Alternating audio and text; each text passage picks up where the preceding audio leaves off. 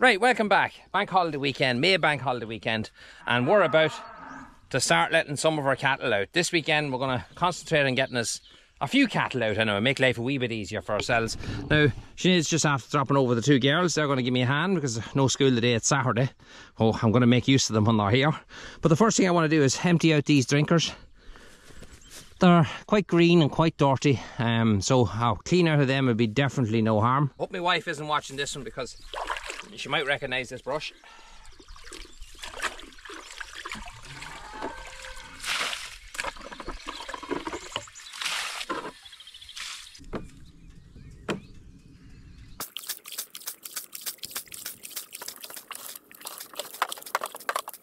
Well, that's the drinker emptied out. You can see all the old crap, the stuff that comes out of it on both sides. Just pure old leaves, but also nice fresh water filling there now. Our pressure water isn't brilliant here. It's got better in the last few years, but I need to upgrade the piping going to whole 8 metre. It's in a long time. That's the only way of putting it. Some of it's in when we bought this farm back in 85, and it definitely needs to be changed, and that will greatly increase the pressure because it's a long way from the meter here and it's all uphill. So although I am looking at it there now, and that pressure there, because we have a drinker down there filling as well, it's an awful lot better than it was years ago. But that's that job done. Let's get these heifers out. Next thing to do is turn on our electric fence for the first time of the year. Don't tell me I'm missing a joiner. Bloody am. I hope there's one over there. But there are much stuff you bring with you. There's always the important stuff you forget. I'm going to tiddle over here through the heifers. I have a radio here I leave on. I see exactly what I'm looking for now. So these are the big 3-pin plug, and I have this lad here. I don't use the radio anymore, so we stick this by another one. There we go.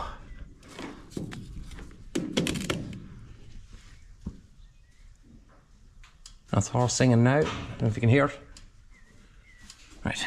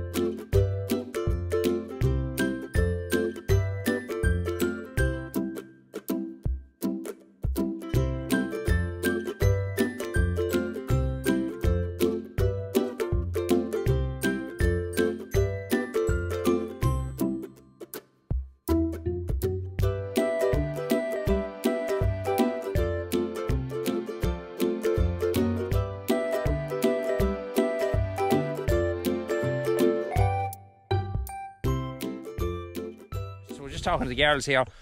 Sophia touched the electric fence and didn't get a shock from it, and I don't know whether that's a good thing or not. She might not just touched it for long enough.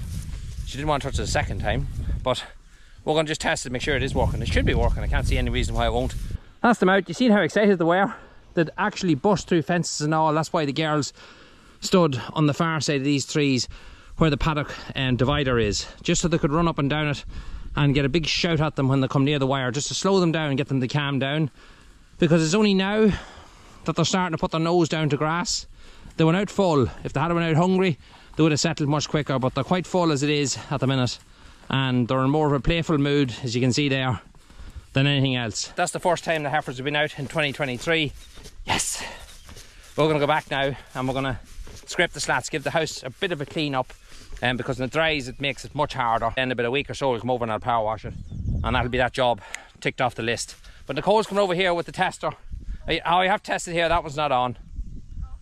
She's testing the one, the only one that's not on. Is it on? Yeah. What are you getting? 8,000? You're getting 10,000? Yeah. So there's plenty of power there to lose your eyebrows. But as I was saying, we're not going to let them down there because our calves will be getting down there. They won't be getting it all. but they'll be getting a wee bit of that down there as well. It's a lovely sheltered spot for calves, right down in a hollow where no wind and stuff can get at them. There's plenty of shelter from the rain and stuff as well.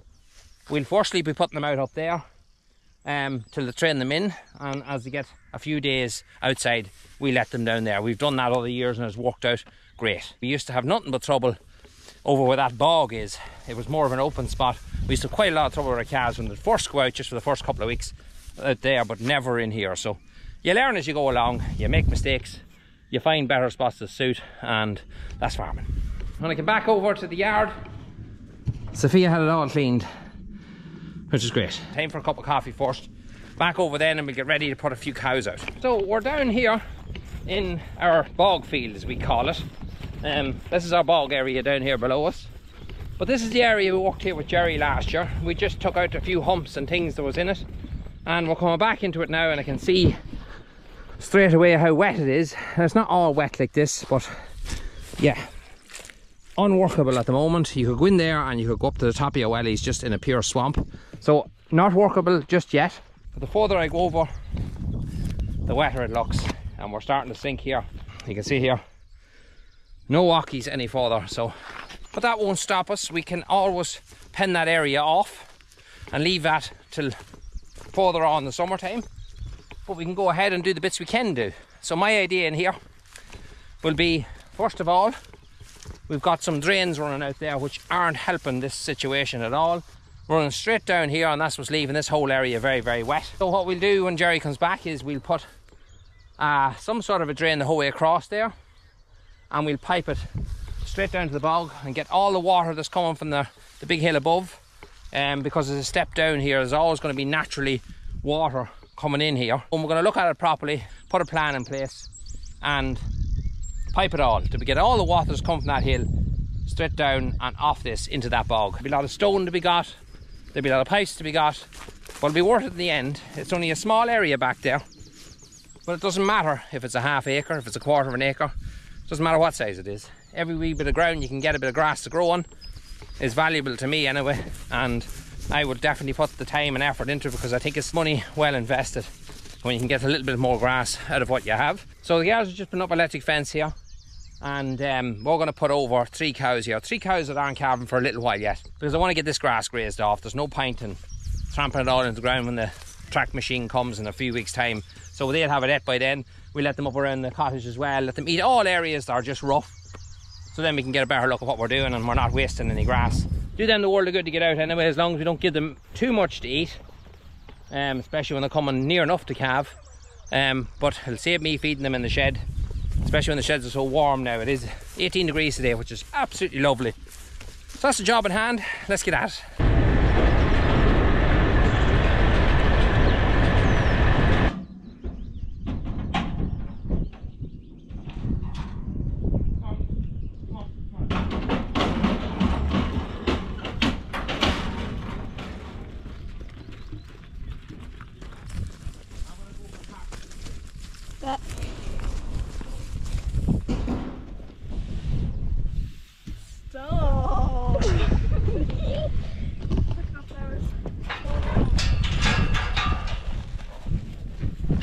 So that's them in.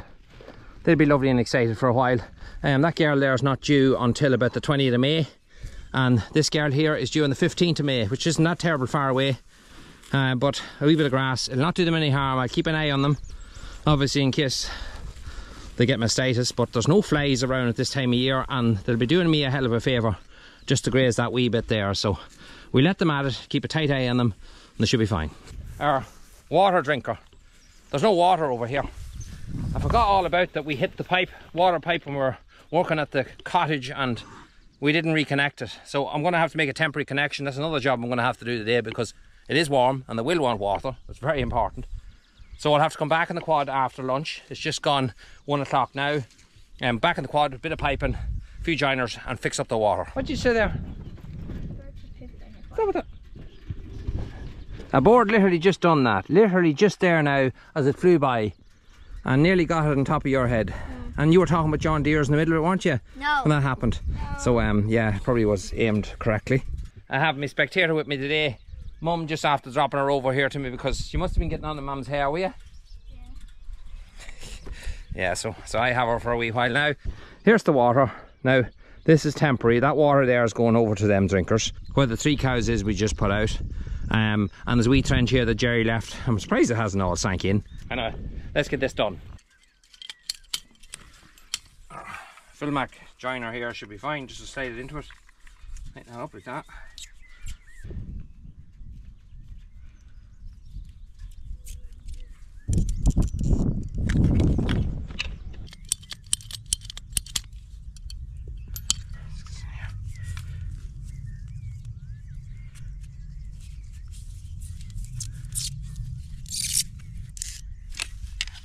It's unreal the way fittings are so handy.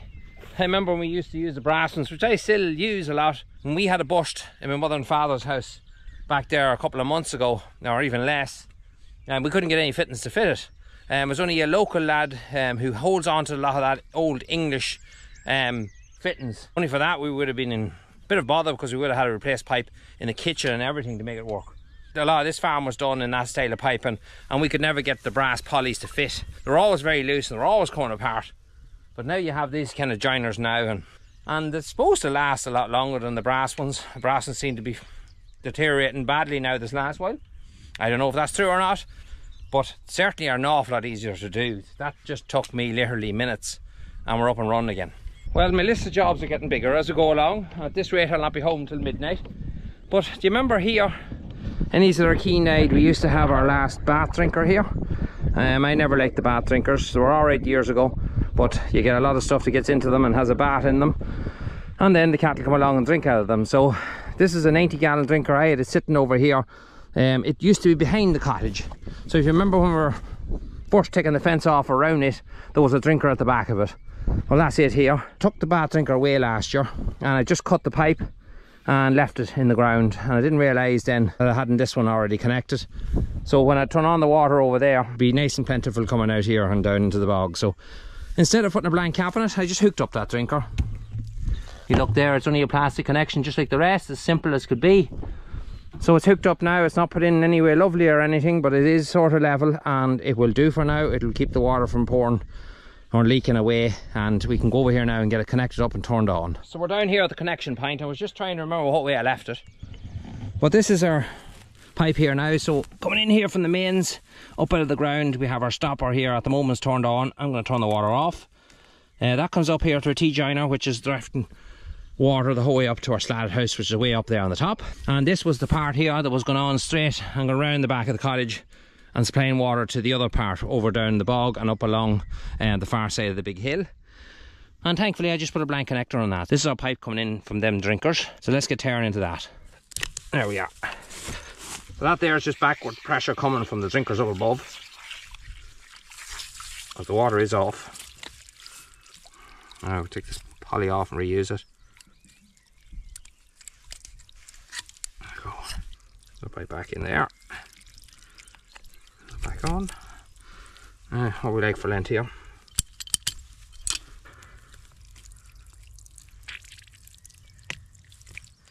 There we are. Boom. Hopefully no leaks. Oh, we're good there now. Now, before you ask, we are upgrading all that pipe. All that pipe's going to be changed, so I'm not too worried about the way it is now. It's safe as houses and it's relatively good, but we are going to upgrade all of that.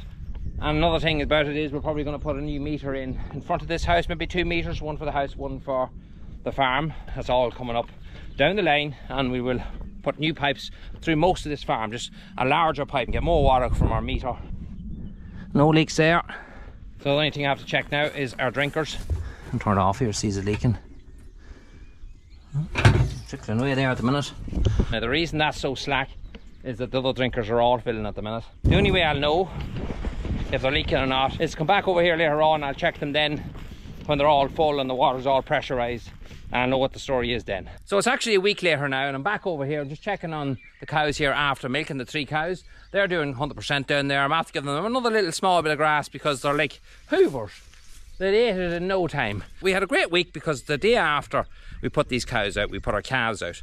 And we got most of our January and mid-February calves all outside, which took the weight off my shoulders. This week was just such a a better week for me. And the weather behaved itself up until yesterday, and then we had about a week's rain in the last 24 hours, and everything, even where I'm standing, the water is just running at the top of the ground.